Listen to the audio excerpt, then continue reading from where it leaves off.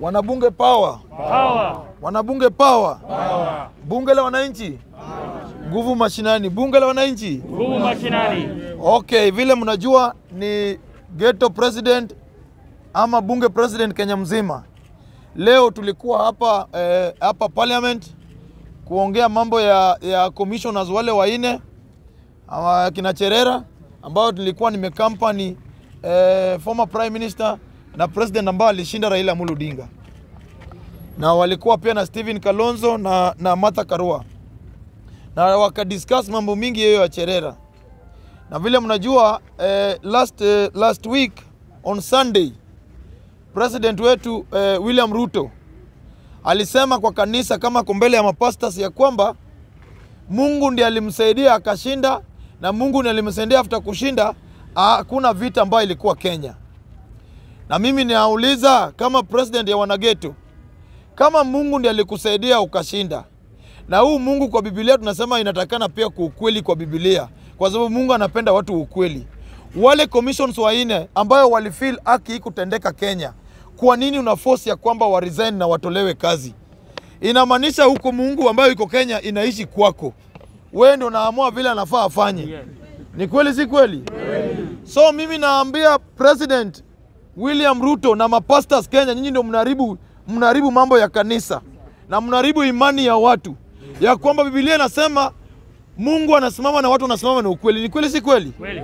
Hasa wale waina ambao walifeel ya kwamba haki ikutendeka kwa election ambayo ilipita, eti yao ndio wanaonekana ya kwamba wanafaa resign na ni wabaya, ambayo pastor anapiga makofi President Ruto akisema ya kwamba Mungu ndiye alimsaidia akashinda na Mungu huyo ndiye amemweka kwa kiti na Mungu ndiye alimsaidia watu wako kupigana.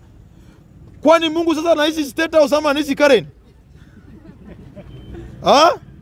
Tunaambia President William Ruto ya kwamba wacha kusumbua wale walisimama na Wakenya na walisimama na haki ya Wakenya.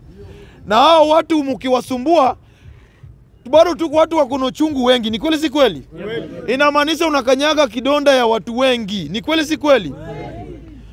Sasa sisi tunawasema ya kwamba hao commissioners waine hawataenda, na wakienda wewe pia saa zingine unaenda na hao. Ni kweli si kweli? Mambo mengine ambayo nataka kuongelelea ni mambo hii ambayo iko Kenya, mambo ya GMO. Tunaambia President William Ruto, unatoka area ambayo watu wanaishi kwa kupanda mambo ya mahindi. Watu wanaishi kwa sababu ya mahindi na mambo ya farming. Mr. President William Ruto, kwa nini unyanyase utoe mahindi ya GMO ambayo italetea Wakenya shida? Na we mwenyewe farmers ambayo wako na mahindi, kwa nini uimport ya nje na huko kwako Rift Valley iko mahindi ambayo watu wamelima? Kwa nini unataka kuweka Wakenya wakuwe beggars? Eti wakuwe wewe peke yako ndio Nebukadneza, wewe ndio mfalme ambaye watu wanaabudu? Mimi nakuambia kama president ya wanyonge, Mr. President, consider wakulima kutoka area yako na consider wakulima kutoka Kenya. Ni kweli si kweli? Kwa nini uimport ugonjwa kuleta Kenya? Tunakuambia kwamba watu wa kijiji hawana pesa ya kutibu kansa. Watu wa kijiji hawana pesa hata kununua aspirin ama Panadol. So my friend, wacha kuimport vitu ambayo italetea Wakenya shida. Na mimi nasema kama bunge president ya kwamba hiyo mambo ya mahindi kabla ifike hapa Kenya tutakuwa na maandamano kubwa kama hujamaliza nia yako. Mko tayari? Mko tayari? Mko tayari? Na mimi namalizia nikisema hivi. Moses Kuria, kweli umetuprovia Wakenya ya kwamba wewe ni mlevi. Kwa sababu unaweza sema aje kwa media ya kwamba eti vitu za kuwa Kenya, watu Kenya ni mingi. Eti GMO ni moja ya kusaidia Wakenya kukufa haraka. My friend, Moses Kuria, usituonyeshe ya kwamba wewe ni mlevi. Na usionyeshe Kenyans ya kwamba wewe ni mjinga. Na mimi naambia wazungu wale wameweka hii serikali, my friend, wakati ya Africans kuungana na kuanza kujitegemea imefika. Ni kweli si kweli? So hii mambo ya wazungu kuchukua Africans kama babul, kuchukua kama gorilla, ya kutest chemical, ya kutest zile vitu mbaya imeisha. Ni kweli si kweli? Hakuna haja president upewe kitu uamue kutest vitu za ujinga na Wakenya ambayo wanataka kuishi. Ni kweli si kweli? So mimi namalizia nikisema Mr. President, hii mambo ya Cherera na mambo ya GMO hatutakuwa hapo na wewe na tuta support, or else weka wale watu wako ambao wanavaa uniform ya green wakuwe ready na tear gas. Ni kweli si kweli? Ni kweli si kweli? Afadhali tear gas ituue kuliko tuuliwe na kansa ya miaka mingi. Si ni kweli? Si ni kweli? So mimi nakonka na ndugu yetu, baba yetu ambao amepigania haki yetu, haki ya Kenya muda mrefu, Raila Amolo Odinga, Kalonzo Musyoka na Martha Karua, ya kwamba kwa hiyo struggle sisi kama wanabunge na kama president ya bunge na deputy wangu Kiberenge tutakuwa hapo. Mtatusupport? Yeah. Mtatusupport? Yeah. So nimemaliza, lakini nakaribisha deputy wangu Kiberenge pia aseme yenye kona nayo. Yeah.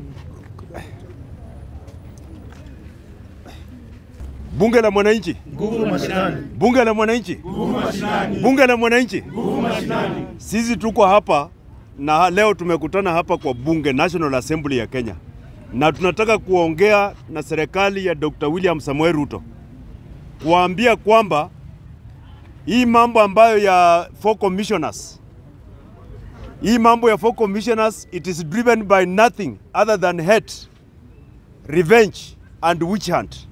Kwa sababu wa Kenya wamekubali ile mambo imefanyika, Kenyans are moved on.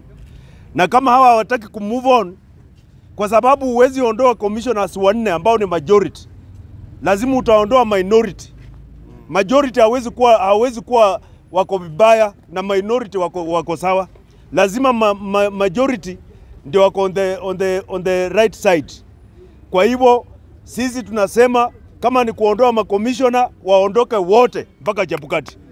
Kama ni kuondoka waondoke wote. Kwa sababu hatuwezi kuwa tunatafuta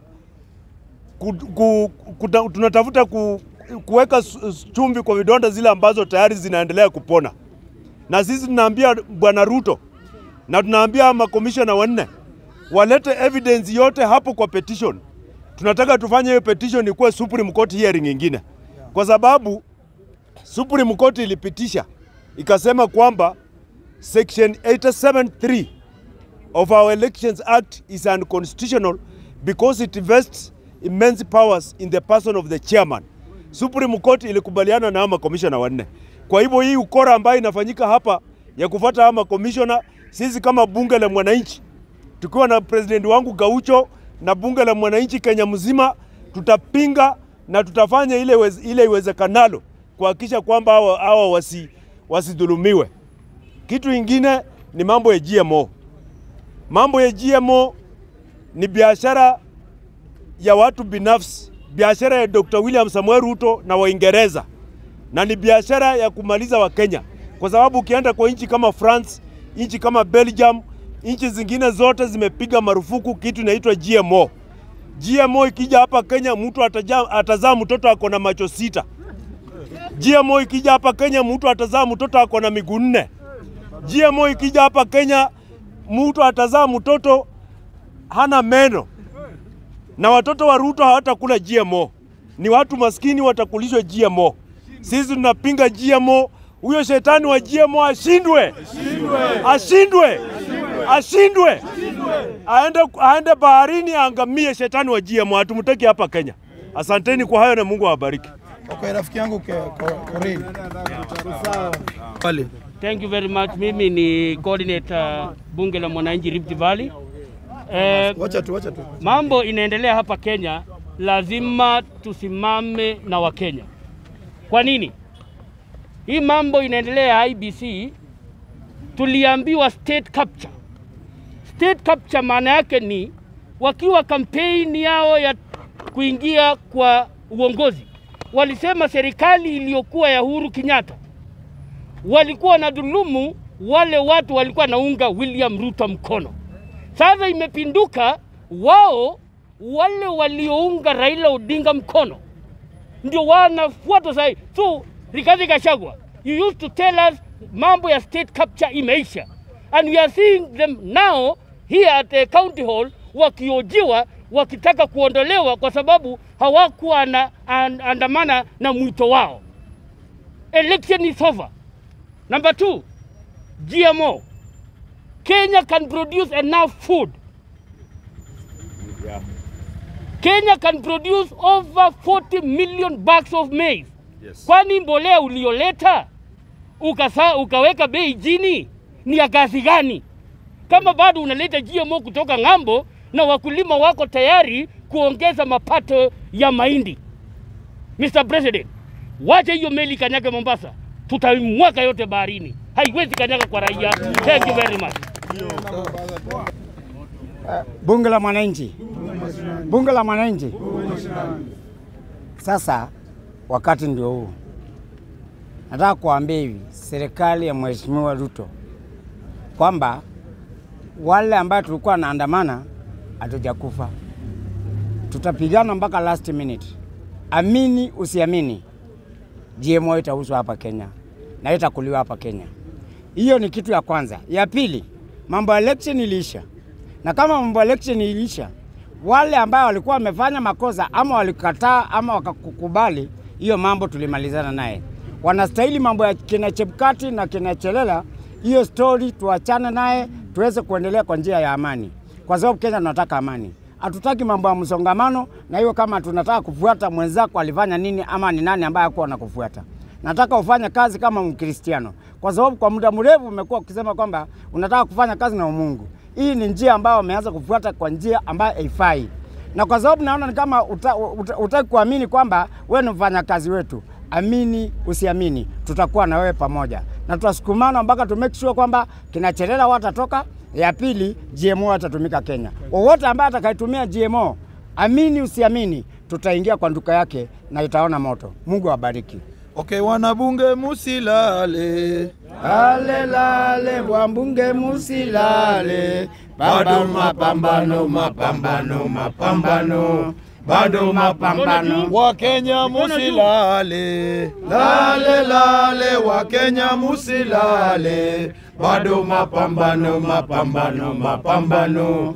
Bado mapambano. Vijana musilale. Lale lale vijana musilale. Bado mapambano, mapambano, mapambano. Bado mapambano. Wakenya tutalala na hakuna kurudi nyuma mpaka to succeed. Si namna hiyo?